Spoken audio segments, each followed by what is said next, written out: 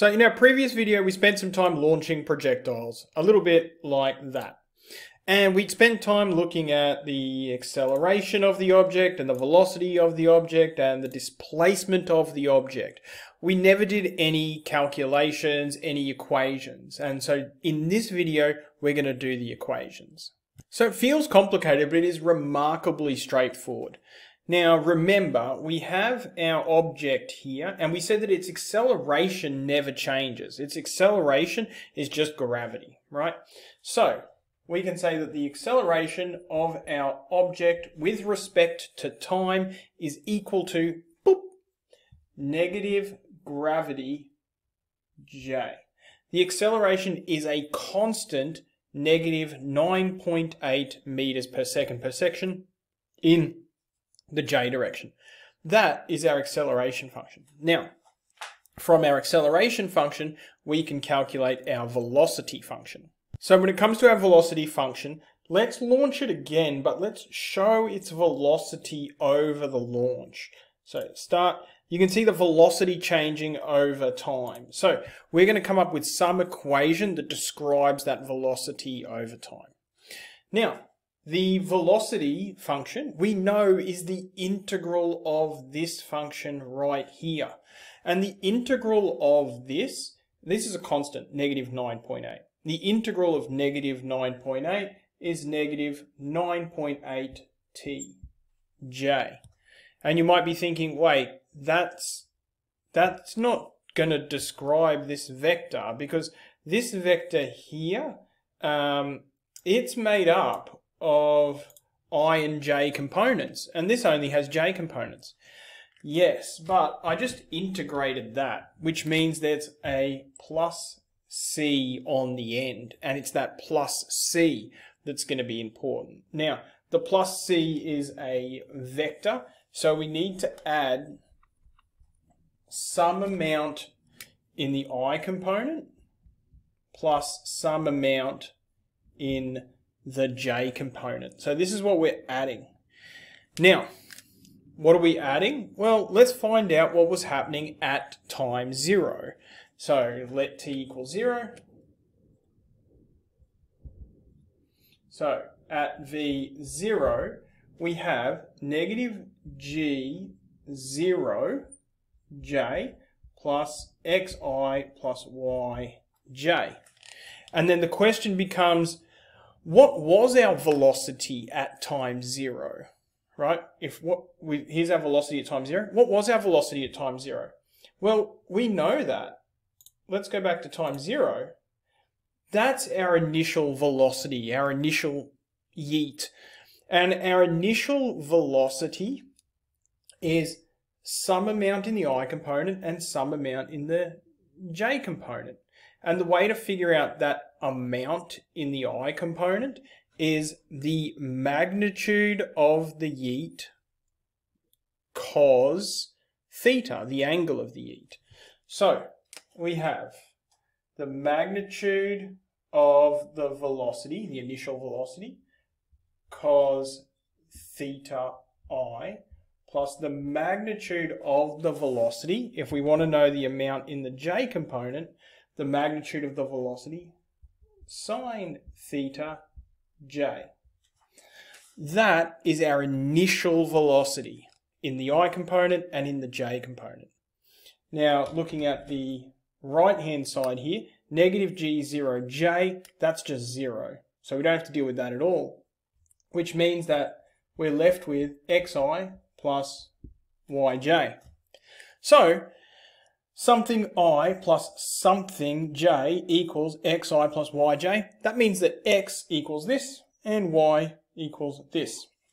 So that means that we can finish off now, and we can say that our our velocity equation over time is equal to negative gtj plus xi, which is this bit here, the magnitude of the velocity cos theta I, plus the magnitude of the initial velocity sine theta j. This equation is very, very important. It's the equation of a projectile. This equation is very, very important. It's the velocity of a projectile over time. Now, a couple of things to note about this equation. This is a number. This is a number. Because if I look at my particular equation right now down here, this 31.96, that's the amount in the I component right now, that's this bit here. This, I think that number says 28.77 on the J component. That's that number right there.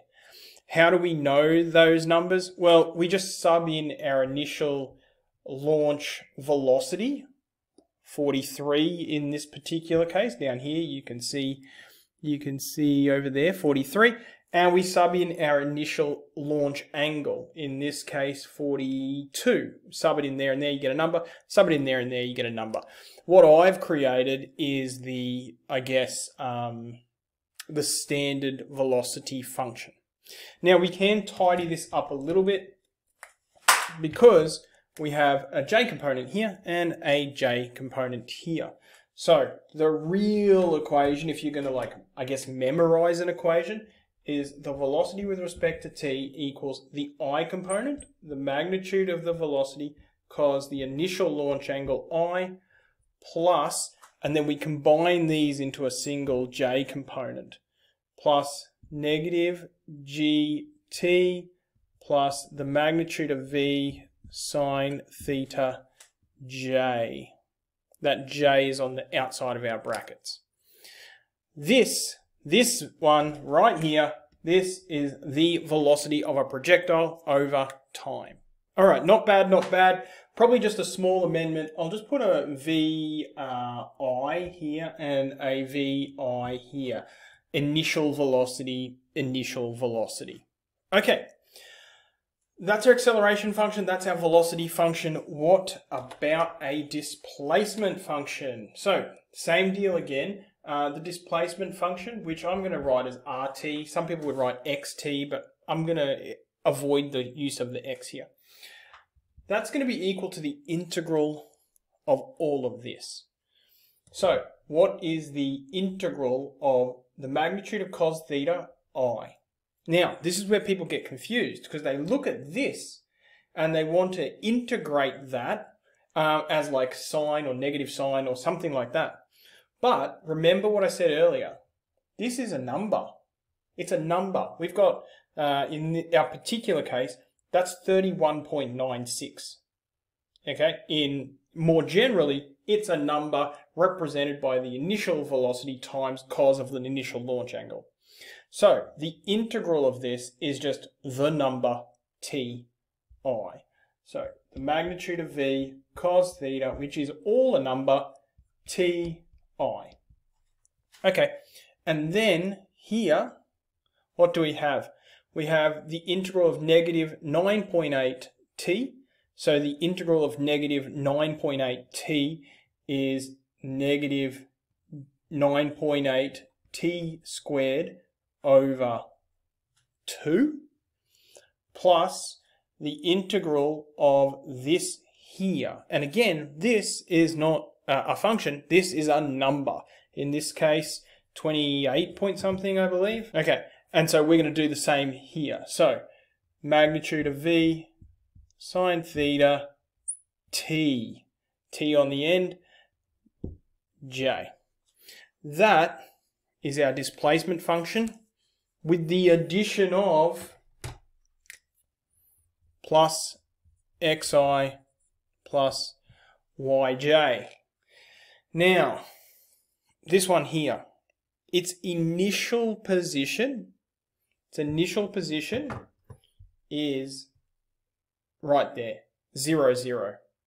So at time 0, if I sub t0 in here, and t0 in here, and t0 in here, and I say my initial position is 0, 0, then this xi and this yj, their initial position will also be 0, 0. So, for a projectile launched from the origin, this is our displacement function. launched from the origin. So then, of course, the question becomes, okay, but if that's the equation for launched from the origin, what's the equation for not launched from the origin, launched from somewhere else? Let's launch it from here and here, something like that. What would our equation be there? Well, we take exactly what we've got and we just add the initial position to the I component and to the j component. So that equation will look like r with respect to t equals this I component, cos theta t, plus the initial I, so the initial amount moved in the I direction, plus this bit here, negative gt squared over 2, plus the magnitude of launch, angle of launch, plus the initial y coordinate j. Okay, those ones here, 1, 2, and 3, they're your most generalized, one and that one, they're your most generalized formulas. This one, and this one, when you're launching from the origin, which is very often, it's easier to do this one right here. Okay, these are your projectile motion equations. We're going to do a bunch of things with them.